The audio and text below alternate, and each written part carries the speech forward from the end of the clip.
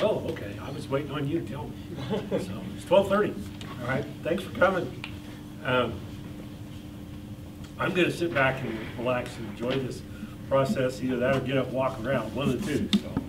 So we'll do this as we go along. My name is Glenn McNeil. I'm a registered dietitian, primarily instructor in health and human performance. And the talk today is on, if I can get it to work here. You know, it always works great when you remember your equipment. These little things are wonderful. When you walk off and leave the dongle in the classroom and you're not sure which classroom you left it in, they don't work until you find it. Okay? So bear with me as I try my little portable mouse here. I'm going to talk about food safety, all right? And primarily its effect on you. Does it? I guess the question is, does food safety affect you? Why? Because you eat it. You eat food. Yeah. You eat food, or you choose not to eat food because of something you've read or something you've heard. Okay, and that it's either been a contamination process with lettuce in a field, so you don't want to go back buy bagged lettuce. Okay, or you read about the hamburger patty plant in Nebraska 10 years ago that had an outbreak of E. coli, shut the plant down, closed the plant because they could not get it clean after that. So it has an effect upon what you choose to eat based upon what you hear that's going on in the media and in the society. How many of you are over 25 years old? Okay. You know what happened December 2000, whatever 25 years ago from now would be, 2009? No. 25, 25 years ago.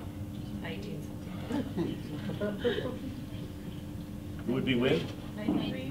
1993. Okay, I'm not a math. I'm not worried about math. You know what happened 25 years ago? Okay, I'll show you. If you were in my business, you would know, and if you would recognize it as a very important date.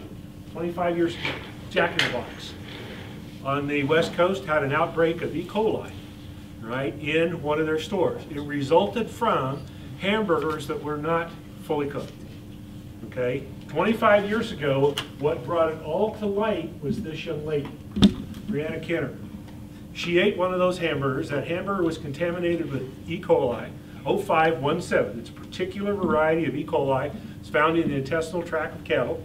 Got some of it in your intestinal tract too, but the concentrations are not significant that we might find because we don't eat each other in that process. The hamburger was contaminated. Didn't get cooked to an endpoint temperature of 155 degrees, which would kill the E. coli. She consumed it, and the fact that she was a young child made her very susceptible to the presence of E. coli in her gastrointestinal tract. What it did is the effect of that bacteria, what it had on her, is it caused her renal shutdown, her kidney shutdown, her liver decreased in function probably about 85%. She had cardiovascular incidences that occurred all because number of mini strokes, poor circulation, loss of muscle tone, all due to the presence of consuming that particular bacteria. Okay, they thought she was going to die, and by all rights she probably should have died, but she survived. Now, she survived, but she is on permanent dialysis unless she can get a kidney transplant. She has some mental and physical disorders associated with it. She has some neuromuscular disease that goes along with it. Her parents sued Jack in the Box, got around $16 million to pay for her care for the rest of her life. Okay, but it all goes back to the fact is that somebody undercooked the hamburger patty. The presence of E. coli in ground meats is not, at that point in time, was not that drastically unusual. And you still find a little bit of it today. But if you cook it to the right temperature, it's a bacteria, you kill it. You get it above 150 degrees for a slight period of time. You can't cook by color, all right? It doesn't do you any good to cook the meat until the juices run clear because the bacteria is present throughout the product. You go buy a roast, and that roast, there's a possibility that roast would have E. coli on the surface. It's a very slight possibility. You take that roast, you put that roast in the oven, and you cook it. You didn't penetrate the interior of it, and as soon as the temperature in the oven gets above 140 7, somewhere in there, starts to destroy that bacteria. By the time your oven is at 350 degrees, it kills all the bacteria that's on the outside of that roast. Problem with hamburger is you take all these different pieces, all these different cuts of meat that can be contaminated, and you run them through a grinder, so that bacteria now is internal in that product. So you have to get that internal temperature to 155 degrees to make sure that you kill that bacteria. 25 years ago, this is what really created a huge push to food safety outside of institutions, outside of the hospitals and the school districts and everything else. It made it more mainstream, if you want to say. Ever since then, you hear about E. coli 057 crops up every so often when there's an outbreak. And it does not have to be in meat. One of the last outbreaks was in cucumbers. Okay, and it basically came about because water that was contaminated from fecal material was used to water the cucumbers. The cucumbers were picked and they were sold at an open market. Okay, people did not rinse them before they consumed them, so they got the E. coli off of the cucumber. People always used to think you could only get it off of meats, but you can't. Okay, and because of the issues that come around with it, that's one of the biggest things that drove the issues we find going on with 25 years ago. They were around a long time before that. Just didn't hit the mainstream until, and the problem was it wasn't just E. coli and Jack in the Box. That's where it started. The next cases occurred in Minnesota with a different hamburger chain. Then they were in New York, and then there were some in the South. Just seems to be a period of time. And part of that process was people like slightly undercooked meats. All right? We have a taste for that in general. Okay, I'm one of those people. Okay, I like my meat red. I don't like it pink. I like it red. You know, when it's cooked. Now on a roast or a steak, that's all right from that process. You still take a chance, but not a hamburger. After this one, I would never eat a hamburger that's not fully cooked. Even according to my wife, burnt. Okay, it's the way she eats them. But you deal with those types of things, and that's what this brought out. Okay, so you go from 25 years ago to today. All right, and this was this morning that came up. I follow this website. It's one of them that I follow very closely. It's Nutrition Action. They publish Nutrition Action Health Letter, and I like to read it. It's just a good little one to read. But here's their headline. Single bout of food poisoning can have long-lasting consequences. All right, 2 pathogens that we look at, Salmonella and Toxoplasmosis. You know what Toxoplasmosis is? You don't hear much about it anymore. It's a little worm, okay? And it lives in the muscle tissue of certain animals. Used to be real prevalent in pork.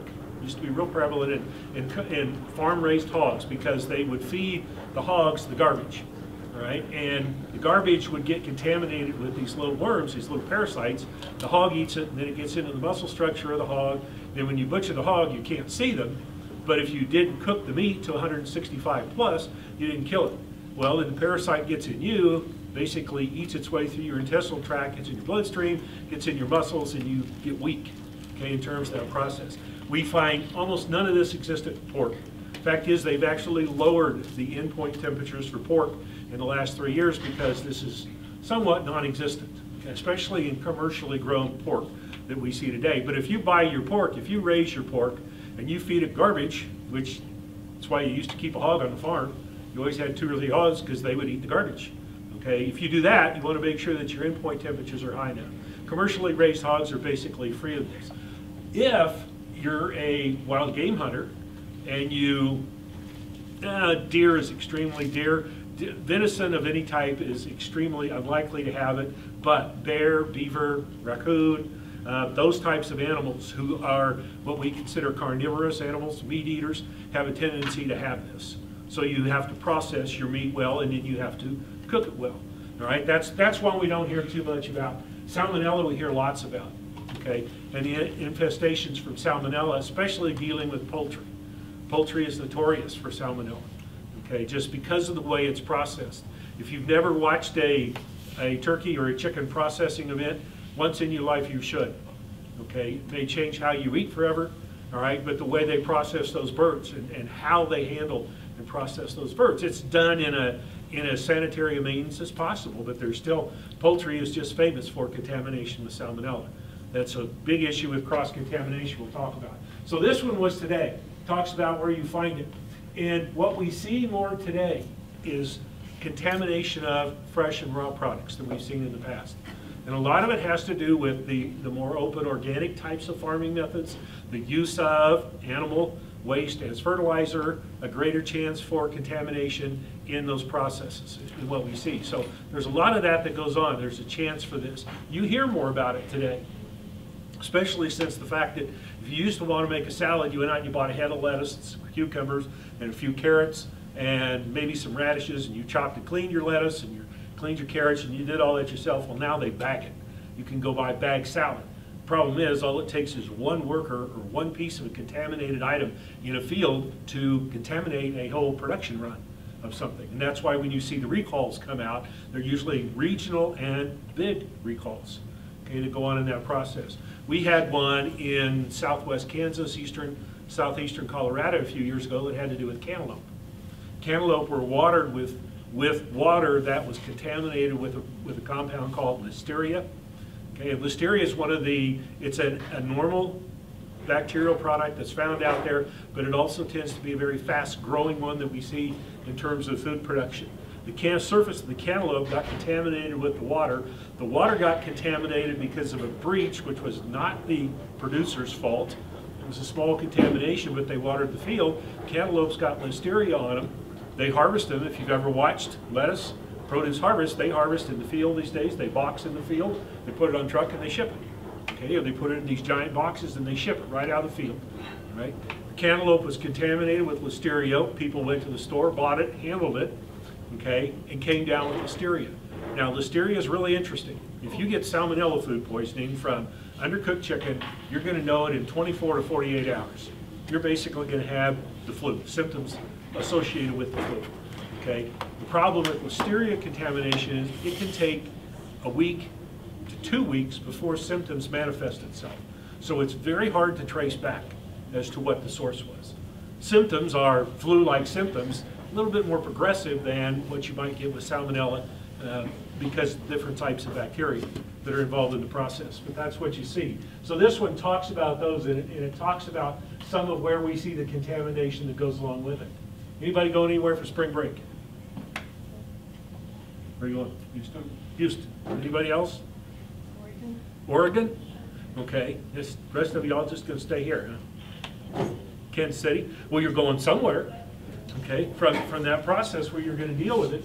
Well, this is a news piece that came out this morning, okay, in relation to this. This is another little good piece. It's food safety news, and you can go through it. Here's the thing. Everybody's going on spring break. Don't spend your visits in the bathroom, all right, with that. All this whole piece does, when it goes through this, is it talks about the possibilities of contamination. It talks about hot foods being served hot, cold foods being served cold. There's all sorts of things that this talks about that if you work with food, they're common sense. But if you don't work with food, they're not always common sense. Food safety isn't really, it's not much of a mystery. It's time, temperature, and cleanliness is what it is. But when you start getting into big areas and things where you encounter some of these things, you know, the food trucks and sanitation issues, safety issues, different destinations, what you see. So I just thought it was interesting. This one I picked up, I get a news release from them every morning, and this is the one that came this morning, having to do with spring break, because in some areas, spring break has already started. Okay, so now they're talking about food safety that goes on with spring break. Point is, you don't get away from this, right? It's constant, it's around. Here's another little piece. Excuse me, Yeah. why do you stay away from the bathroom? No, the idea is watch your intake and the sanitation values involved with your food so you don't spend all the time in the bathroom. Yeah. Okay. And if you're in the bathrooms, what do you want to do? Wash your hands. Wash your hands. Yeah. Before you leave. Always wash your hands. How long should you wash them? You're done singing happy birthday. Till you're done singing happy birthday. You know how long that takes? 20 seconds. Hand washing time is 20 seconds.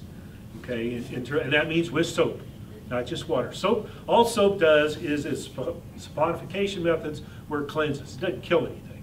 All right, it just helps to remove dirt, and in the process of removing dirt, remove the bacteria. Okay, that goes along with that. So this is a little piece for Center for Disease Control. If you want to know what's going on in the world, this tells you right here. Outbreaks by pathogen just for this year.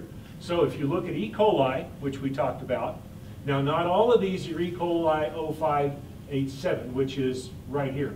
And that's the one you want to really be careful of. Notice there's 026, 0212. The lesser forms of E. coli basically give you flu-like symptoms. But the biggest portion of those flu-like symptoms are severe intestinal cramping, diarrhea, and a small amount of blood loss from the intestinal tract. 0517, okay, is very painful and causes significant blood loss. You don't know the difference unless you go to the hospital and get tested. But this is just this year. Notice cookie dough, beef pizza, Mexican style restaurant chain. And if you want to find out where these goes, here's one, spinach. Now this one shows 2006, all right? But it talks about 102 people getting ill, all right? 31 different kidney failure, all associated with this. So if you're interested in what some of these outbreaks are, here's a place to go look. And if you want to see what else goes on, you go to just to 2018. This one, this chicken salad one, has been a very interesting one that goes on. And basically, they identified it February. It was a contaminated chicken salad product sold by a producer to grocery stores and restaurants. All right, it was contaminated in the processing, so even though they distributed it, they had no idea there was anything wrong with it. So you may open it and eat it, you may think it's fine, but it may not be. You cannot tell that food is contaminated in 95% of the cases. You can't tell it's contaminated by smelling it or by looking at it.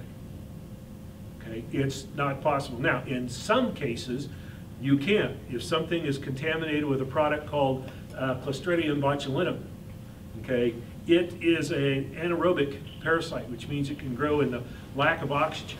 And so you find it in canned items. You find it in a lot of home canned items or cans that have been damaged in a store.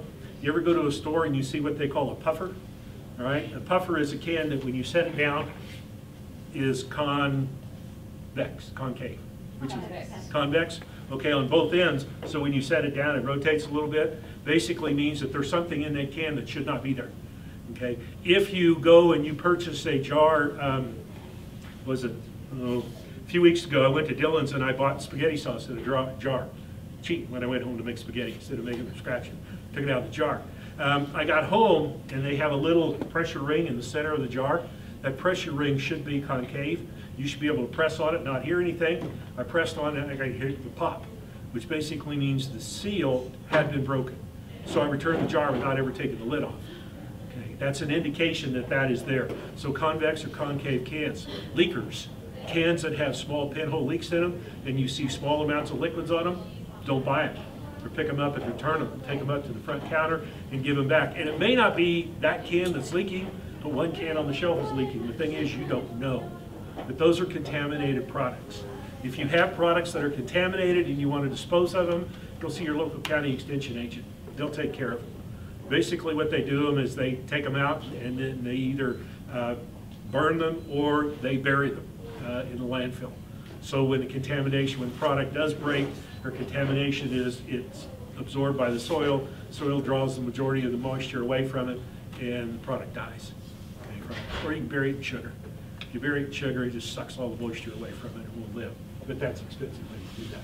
So here you can go back in if you have an interest, if you like me, and you have an interest in this, you can see what's going on in the nation. So we look at the different products and the different recalls and the information that comes out. So 25 years ago, all of this became mainstream information to the public simply because somebody didn't cook a hamburger well enough. All right? And you still see that going on today. You go to a restaurant today, what's it tell you on the menu? Outside of food and prices. Calories, outside of calories. We're talking about food safety, what's it tell you? Consuming undercooked meat. Okay, well, undercooked meat products and or eggs, raw undercooked meat products and eggs. Okay, if you choose to consume them in that manner, you stand a risk. That's what they have to do. They have to put that on that menu, because if you go in and you order 2 eggs, sunny side up and running, your eggs are not fully cooked. They have not reached the temperature to destroy the bacteria, okay? But one thing about eggs is most eggs that concern us salmonella, it's not the inside of the egg. It's on the outside of the egg. All right, so the point is, in cracking the egg, you want to try to keep it as a clean a process as possible in that. And if you cook it, and you cook it to an endpoint temperature that's adequate, you'll destroy the bacteria that's there and what creates the problem. So different things. You'll see these in the news media.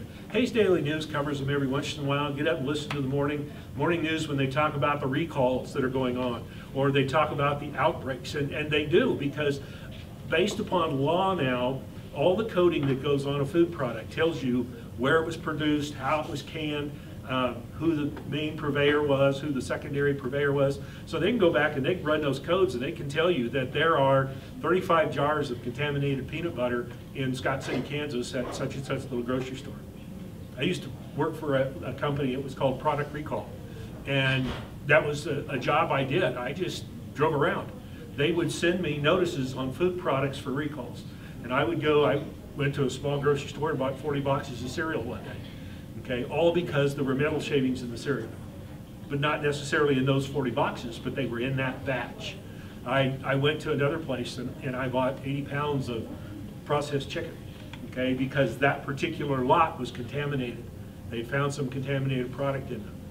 I took it home and I said, okay, what do I do with it? Well, I have 80 pounds of processed chicken. I put it in a big pot. I cooked it on the stove. I dumped it in the trash, and it went to the landfill. That was the disposal process that was followed. Made pretty good money doing that. Traveled a lot all over Kansas, Oklahoma, and Nebraska. But it's amazing how they get the product back and they can track it. Food safety issues that you see with that. So let's do a little bit of this. Right? Why does it become important to us? Right? If you got sick last year related to a foodborne component, you were one of 76 million people in the United States. Okay, that's about it. 75 million, they say, has been the average for the last 5 to 7 years. Okay, in that number. So it went up a little bit last year in terms of that process. What you can see, 325,000 are serious enough that they will go to the hospital or be taken to the hospital. That tells you that the rest of the people who encountered a foodborne illness weren't sick enough to go to the hospital. All right? So probably flu-like. You ever think about this, that after Thanksgiving vacation, everybody in the family comes down with the flu? Does it ever make you wonder? Did everybody in the family come down with the flu, or did the food sit out too long on the counter? Somebody undercooked something. Someone had a cold and sneezed over one dish when nobody could see them. All right, so then they just set it out on the counter so you couldn't do it. Okay, or they were playing with the dog, and they went from playing with the dog to putting the fresh sliced vegetables on a tray with the dip. So whatever the dog had was contaminated to the vegetables, which now becomes spread to everybody else. You ever think you'll never look at a holiday again the same way, especially if you're sick, I guarantee you, of that in that process and what you see. 5,000 people a year die. Okay, most of the time we don't think, you know, food may make us sick, but it's not going to kill us. It will. Okay. And especially if you're in a category that's at risk for that process.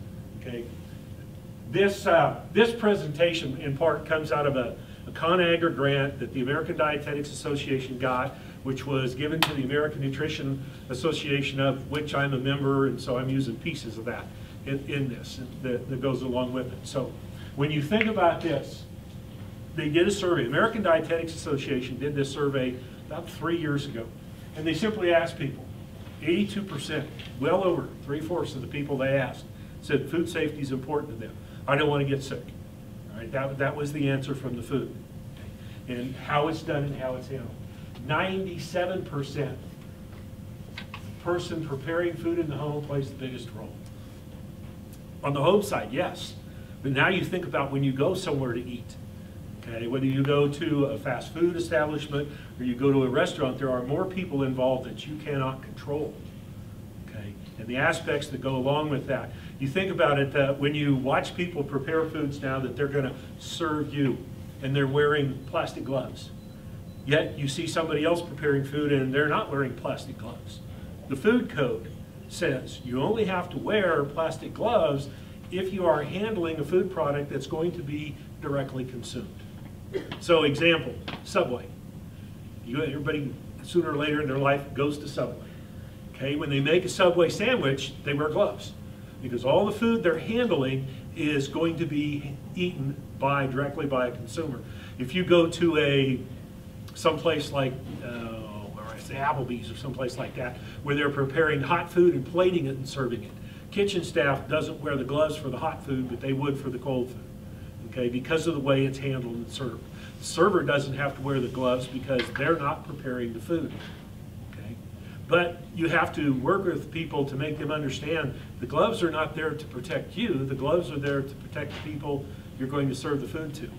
So if you're wearing gloves while you're preparing something, and then you go empty the trash with the same gloves on, when you come back, you should change your gloves. Yes. Same concept at home, only a little different. If you're preparing food at home and you empty the trash or you put something in the trash and you tie the bag off and you're going to go do it later, you should wash your hands in between doing those things. Okay, very simple little things that fit in that process. And sometimes we just forget about them in what we see goes along. This is, and you'll notice, back on this slide, this is a little terminology thing. Where'd that go? That we run into. It's foodborne illness. That's the correct term. You are not poisoned by food. Food makes you ill. Okay, food poisoning is just an old adage or term that's been around for a long time. But you're not poisoned by the food itself. You're made ill through contact or contamination of the food product. So we can look at it in two different ways. One, we've got an infection that goes along here. So in a foodborne infection, food's been contaminated with microbes or pathogens. Now, it could be contaminated by setting it on the table and picks up something off the table. It could be contaminated by me if I'm sick or what I handle. It could be contaminated by a purveyor or a mid-person in between this, or the simple fact is that I was not paying attention and I chopped up raw chicken on my cutting board and somebody came behind me and laid the celery down and sliced the celery and put it on the food tray. Okay, that's cross-contamination. The chicken contaminates the cutting board, okay, then the cutting board contaminates the raw food product. Okay, so cross-contamination. Somebody told me, we have a group of us that get together and fix dinner for our wives on Valentine's. And last year we did a whole bunch of chicken and poultry things. And everybody kept telling me I was crazy because I kept, wash your hands, wash your hands, wash your hands, you know. Okay, use that cutting board for that kings. Take that out of there. Pretty soon somebody just goes, chill out, McNeil. We're not going to get sick. And I said, I know we're not going to get sick because you're not doing those things, okay, from those processes. Infection. Symptoms will vary. These are generally milder. This is going to be your intestinal cramping, a little bit of diarrhea, 24 hours to 48 hours. Okay, this is your bug. So it's hard to tell whether you have a real severe cold sometimes, or the flu, or a foodborne illness. That's why so much of it goes unreported. It's because of the symptoms and the way we recognize the symptoms. And we don't always think it's food. Sometimes we might, but we don't always think it's food in that process than what we see.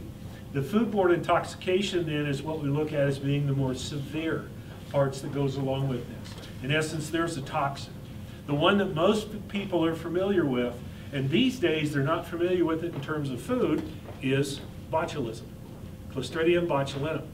Anybody have botulism injections? Okay. It's basically the same type of neurotoxin that you use. No? No. Okay. Botulism does the same thing. If you were to go get an injection, okay, the purpose is the same thing as what Clostridium botulism does to you, but from the gastric side. And that is, it's a neurotoxin. It actually destroys or dramatically reduces the effect of transmission and response with nerves. If you consume something that has botulism, dietary form of botulism, you get lightheaded, you get dizzy, and then one of the first responses that you have is you have difficulty breathing. And basically what happens is it causes the neuroelectrical response from the brain to your lungs, that involuntary impulse that tells you your lungs are supposed to work to make you breathe, and they stop, so you'll suffocate. Okay. It's very dramatic, but we don't see a lot of it. We see it every so often. This is something you're likely to find in home canned products that have not reached the correct temperature. Okay. Sometimes you'll find it in fresh products, but it's pretty unusual. Most of the time this shows up as a problem in canned products and primarily home canned products. So caution when you go to the farmer's market, whatever you get, make sure you cook it well. Okay, or if you get home canned pickles, okay, and you really like home canned pickles, when you first pop that lid or you first crack that seam, if you don't hear that release in that air being pulled into that product, your vacuum was not properly formed, I wouldn't eat them. I'd just dispose of them from that process. Remember, you can't tell by looking, tasting, or smelling. The old saying that we used for years in food service was, when in doubt, throw it out.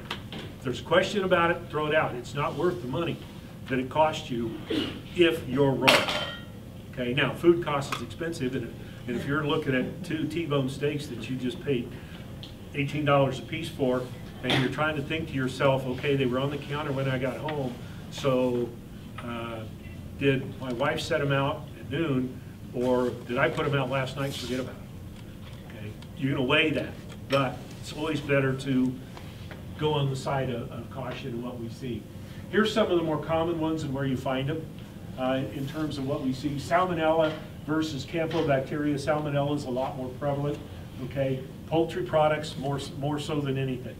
Okay, with that raw produce, this gets easily contaminated. You ever think about it? You buy cucumbers, you buy apples, you buy oranges. Okay, pardon me. You buy bananas. You ever rinse the bananas off before you eat them?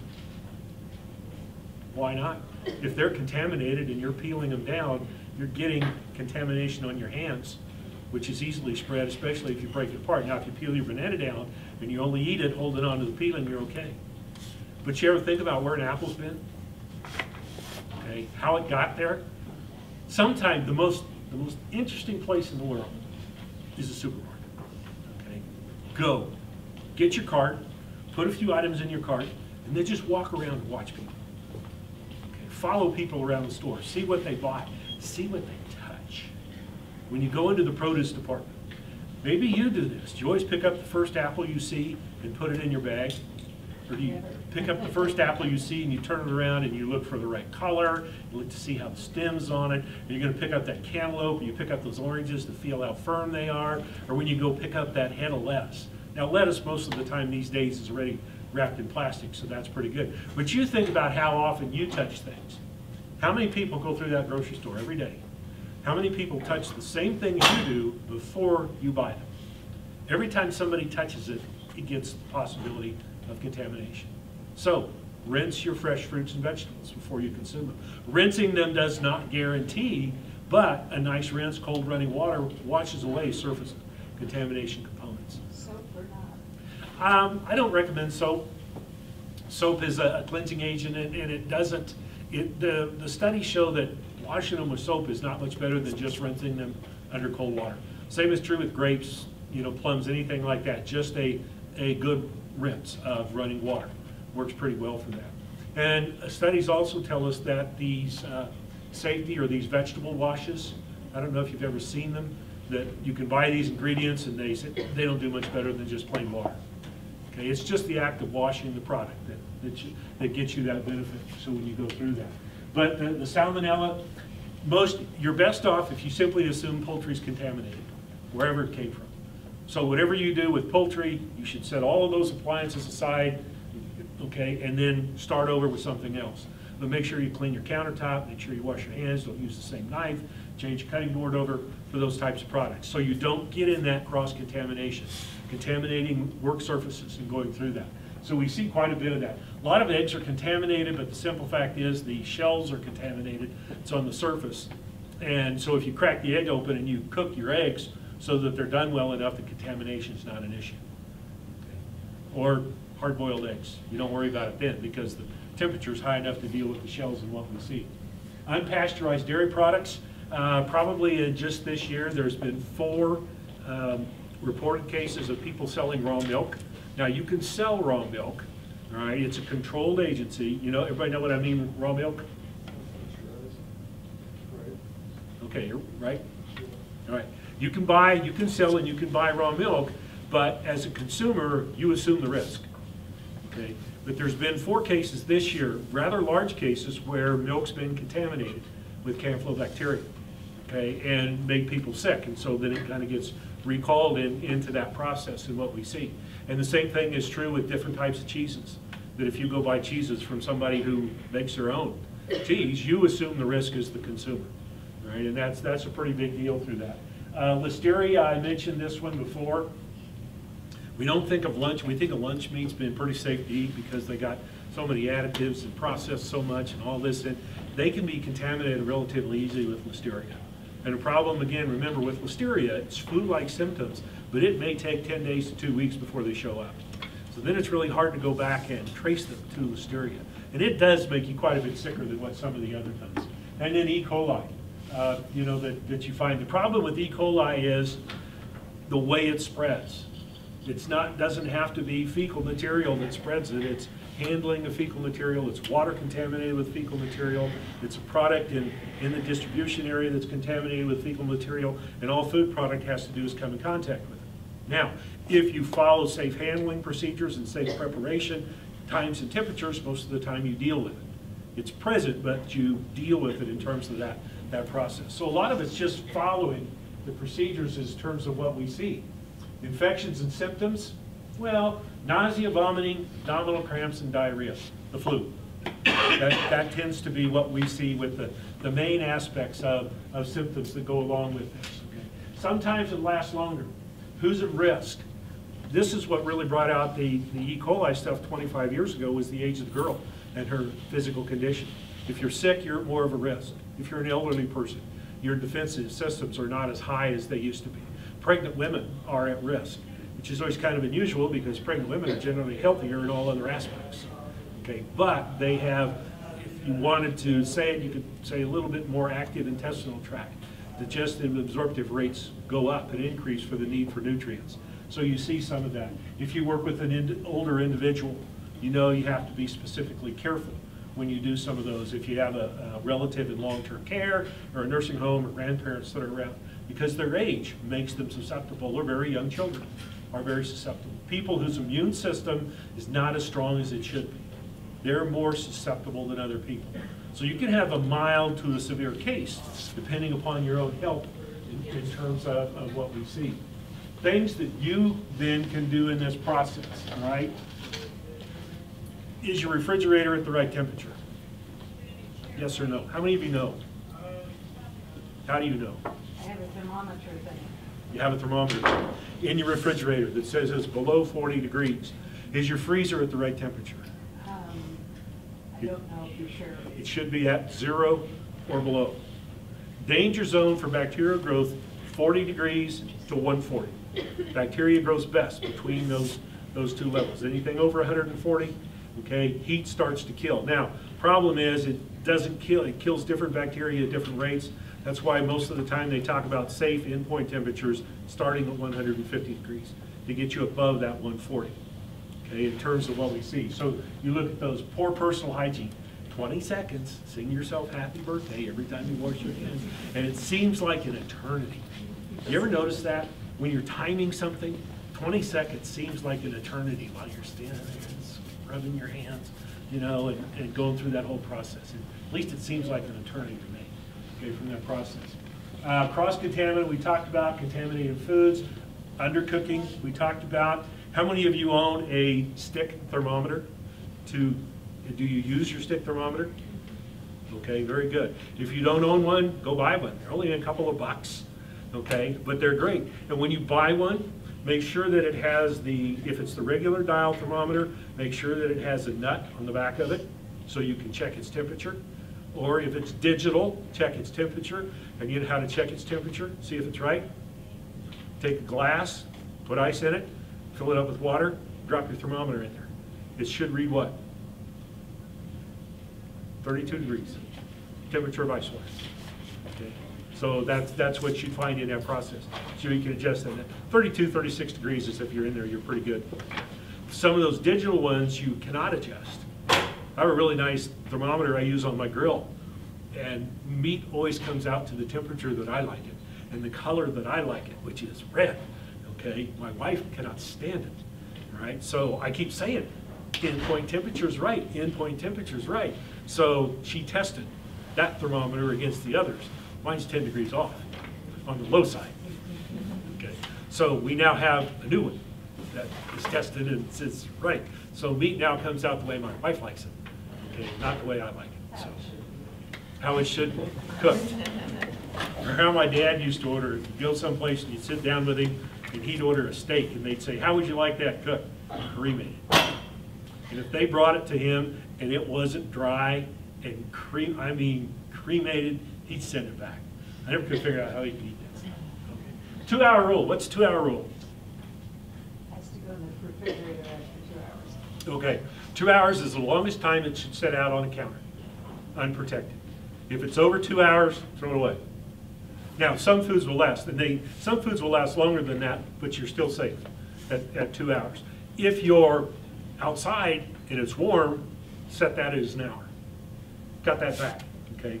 Now, it doesn't make a difference if it's cold outside, it's still 2 hours. And because it's air contamination and everything else that goes along. They used to say mayonnaise salads, potato salads, mayonnaise salads that are made with real mayonnaise shouldn't be left on the counter any more than an hour. These days, most mayonnaise, especially commercial mayonnaise, is made with pasteurized processed eggs. So they've already been, so that eliminates that salmonella issue. But if you make your own, it's a little bit more limited. Now, most people don't mess around with their own mayonnaise anymore, but it's pretty good if you make your own and you like your own style. So you just have to handle it a little bit different from that than what we see. Serving foods, surfaces clean, okay? Makes no difference. You go somewhere else, when you go to a restaurant, I always like to go to a restaurant, and before I sit down, I like to watch how they serve food and how they clean tables. And it always makes me nervous if the person cleaning the tables is the same person that comes and takes my order and brings me my food. Okay, because I want to know, are they washing their hands in between taking dirty dishes back and bringing food out? Okay, now I'm not so rigid that I would follow them around and watch them. Okay, but it always makes me wonder, you know, in terms of that process as to how that goes. How they handle glasses. It really drives me nuts when somebody brings me a water glass and their fingers are in it. Okay, you know, in terms of that process. Or if they're laying silverware out, you request some silverware, put a napkin on the table and they touch the silverware on the spoon end or the tine end on the fork or the cutting surface on the knife.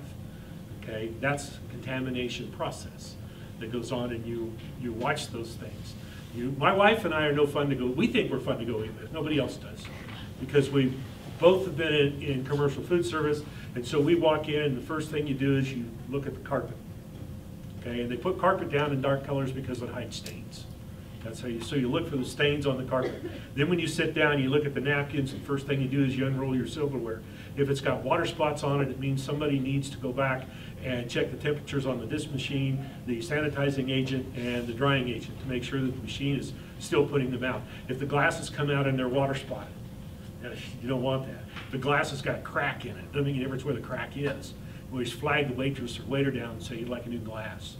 Crack contains contaminations. Bring me food on a chipped plate and I'll send it back. Because I don't know whether the plate was chipped before you serve it to me or after it was served to me from those processes. You look at your server, you know, are their fingernails clean? When they come and they wait on you, are their hands clean? Do they have fingernail polish on? Food service people should never wear fingernail polish. You know why? It's enamel. It's actually harder than the nail. So if the fingernail polish breaks off and you bite into the fingernail polish, it's harder, it's worse than biting into your fingernail. Okay, so they should never wear fingernail polish.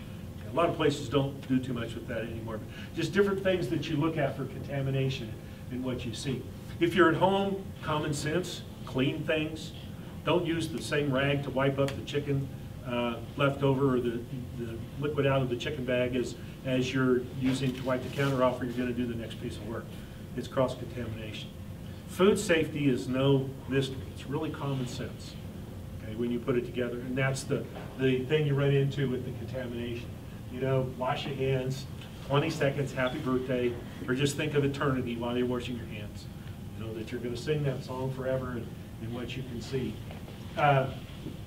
Different times, it's just information on that. You know, be conscious, be cognizant of what you do.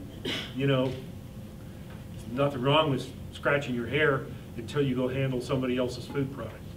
Touching your face, okay, picking up and moving things. We don't always think about those, but those are way contamination occurs. There's way contamination occurs. And so what you do is just common sense things and try to do this. Kitchen surface safety, keep it clean. I love Clorox and water. Bleach and water does wonders, for things. The only problem is you have to be careful not to drip it on your clothes. I have a number of pairs of jeans that have little white spots on them because I drip Clorox water when I clean things.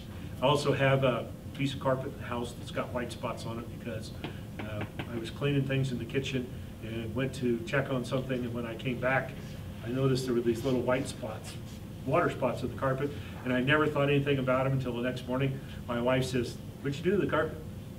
"I didn't do anything to the carpet." She says, "Look at all those little spots. You cleaned yesterday, didn't you?" See, she knew. And they're still there. 15 years, they've been there. We're never going to take them out and move them because she can always point to those, and I did something wrong. That's all right. We've been married 40 years, so I'm pretty good at that. 2-second rule means? What's the 2-second rule? You drop it on the floor. You drop it on the floor, pick up and eat it. Can you? Yes, you can. Should you? No, you shouldn't. See, there's the difference. You can drop it on the floor and pick it up and eat it. You can, but should you? No. Science studies from most food science studies tell us that the minute it contacts the floor, it's pretty much as contaminated as it is if it's going to sit there for 5 or 10 seconds. Okay, bacterial contamination spreads like that. That's the thing. So the 2-second rule really doesn't apply. Now you can pick it up and rinse it off, depending upon what it is, and most people would do that. I would never rinse off cooked food. Okay, you just kind of, that's what dogs and cats are for. You feed them cooked food. Okay, from that process, but except mine, he doesn't eat it, so she likes her regular food. So 2-second rule, right? Even though it's out there. That's just an old wives' tale, which many things are. I'm going to shut up. Anybody got any questions? Anything? I'm amazed my children lived. Yeah.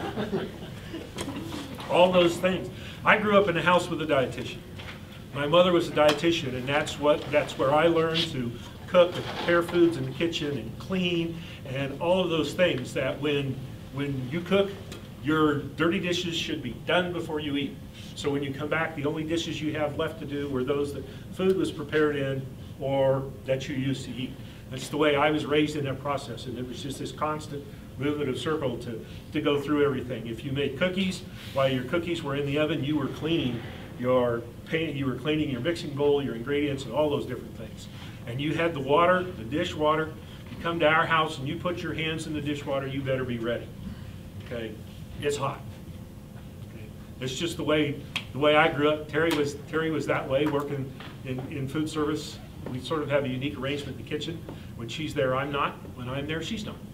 And it works really well. Okay, from that with husband and wife. Anything else? Questions? Yes. Go ahead. Do you have any rules for sprouting? My mother got me a sprouter for my birthday. Watch very carefully what you plant. If you're going to raise your own sprouts to start with, and you're going to raise them in soil, or are you talking about one where you just put it in on a wet towel? Yeah, like a plastic cup. Okay. Use them as soon as they are ready. Don't hold them for long periods of time. You're best if you do that. Make sure, even though you're the one who's grown them, that you wash them well before you use them. Does meat have different recommended cooking temperatures because of the different... Based on degrees of doneness. Okay. That's what it's based on. Okay. The temperature chart has changed over the years. It used to be if you wanted something rare, okay, they considered 140 as the low cutoff on the end, and then like 140 to 150 was rare, 150 to 160 was medium, and above 160 was well done. Okay, and there are varying degrees in that. What you will find now, commercially now, the recommendation is cook your meats to 155. Some things you'll see 150. Most of the time you hear 155. Pork products should be 165. Poultry products should be a minimum probably of 180. Sometimes you'll see poultry products listed at 165. Okay, they will vary a little bit based on what the products are today. But I would suggest that the best thing to do, just go online for Kansas State University Research and Extension, print yourself off a temperature chart, and it tells you what they are, but then it means you have to use your thermometer. Yeah. Most poultry products, they're probably the biggest thing to make sure that you get done. They always used to say that with poultry, you just cook it until the juices run clean. That doesn't hold true. Okay, the juices may run clean, but the temperature may not be high enough to do that. Chicken, a lot of people, most people buy frozen processed or fresh processed chicken today, which means you go buy it at the store and you get these great big chicken breasts and some of these different things. Not very many people buy farm fresh birds these days because you have to cut them up yourself. But you can get poultry meat to the right temperature, yet when you peel it away from the bone, it will still be red. Now, it will not be pink. It'll be a dark red, and that's an indication of blood loss from the bone during cooking, and then it cooks alongside the meat. So sometimes it's even black next to the bone. There's nothing wrong with it, so long as your temperature was high enough. And you find that more with really young fryers and really old birds. Okay, but you do some of that. The turkey products, they have the pop-up thermometers in them. They always tell you that. Those are really cool. They give you an idea when it's done. Still stick your own thermometer in. Always make sure that you stick it in the largest piece of meat away from the bone, because the bone heats up faster and retains heat longer, so it creates an artificial elevation in temperature. Yes, ma'am. Potentially dangerous bacteria thrive at like up to 140 degrees or so. Like, does having really like scalding hot dishwater actually help? Yes. Okay. You know, when you wash at home, it's the combination of the soap and the hot water and the cleansing agent. So it's washing it with the soapy hot water to get everything off that really holds and traps the bacteria, and then it's the rinsing, the follow-up step that goes along with it. If you do commercial, you'll find that most commercial dish machines they're either a single bay 3-cycle machine or they're a large 3-bay machine. And what you have is you have a pre-rinse and wash in the first bay, probably around, it's been a while, I don't remember the temperatures exactly, but they're going to be around 160 degrees. Then you're going to have your wash temperature, which is going to be somewhere around 180 degrees. And then you're going to have your final rinse temperature, which is going to be even hotter than that, but will contain a sanitizing agent too. So it's just different process going through. It's been a while since I've done those temperatures. Don't quote me on those. I may be low on some of those. Okay. Sure. You said water spots are bad on commercial. I didn't say water dishware. spots are bad. Okay. Water spots just indicate what? The dishwashing equipment might not be working properly. Right. So is that also true of home dishwashers or just commercial dishwashers? No, it's home dishwashers too. And what you should check, 2 things you should check. You should check the temperature of your dishwasher, and that takes a special thermometer that you can buy, and you just buy it, you put it in your dishwasher during the cycle, and it has 2, what do you call those little things? Whatever, temperature gauges on it, and it has a red line gauge, so as the temperature comes up, when it reaches a high point, the other one goes down, but that other one remains there. So it tells you how hot your water got, right, in that process. And then the other thing to check is your rinse agent, whether you use jet dry or air dry or whatever those products are. Those are the 2 main things to check. And then, do you have soft water or hard water?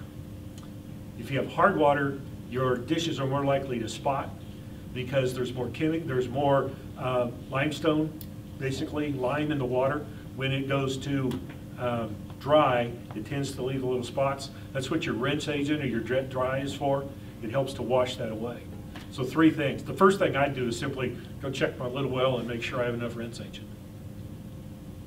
I never use rinse agent. No.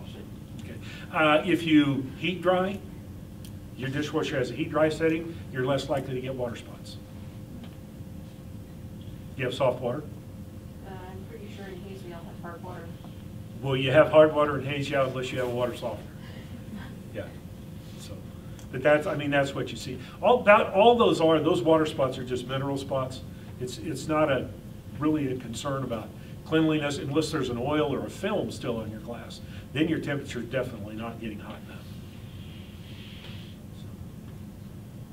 So, In washing, is there a difference in drying with a paper towel as opposed to the hand blower dryer? Probably the best thing to do really is let them air dry. Okay. Hand blower dryer will work, but usually if you let them air dry, you're not bringing more air in, more contamination in. Paper towel is probably better than cloth towel. Right. Okay. How about using sponges? No. I grew up using a sponge, and then you clean the sponge by putting it in the dishwasher. That helps. It's not the greatest thing in the world, okay, in terms of that process. Except there are some new sponges out. They're actually designed to be used in that manner. You use them to wash your dishes with, and then they're actually designed to go in the dishwasher. They can stand a higher heat without breaking down, and then you can just reuse them.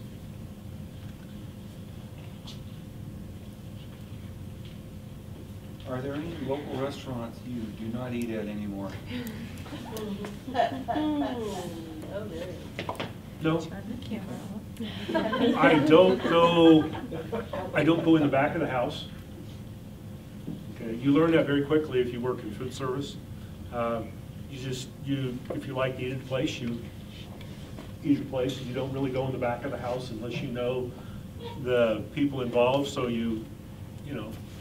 differences in seeing how it's prepared. And not saying that there's anything wrong with it, you kind of tend to avoid that process. No, most places around here I think are pretty good to eat. Every so often the sanitation report comes out. When the sanitation report comes out, it shows up in the paper, I read that and then decide how soon I'm going to go back to someplace and eat. I was just going to say, don't the food inspections take care of that pretty much? They come in unannounced? Well, the food inspection comes in and they can cite you for certain things. Depending upon what they cite you for, you have different lengths of time in order to correct them.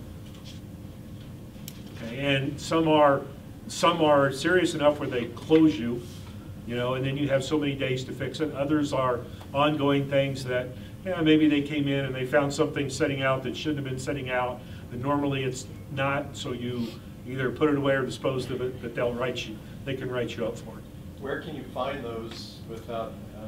They used to publish them in the Hayes Daily every so often. I'm not sure how often they're done in Hayes. Call the fire department. They're the ones that used to be responsible for it. I don't know if they still are, but they were responsible for it, but what they had is they had someone who did a fire inspection and someone who did a food safety at the same time. And so I don't know if that's been years ago though, I don't know. KDHE used to take care of it too. And so there's been some differences. I would probably start with KDHE, Kansas Department of Health and Environment. Find out who the surveyor is in the area and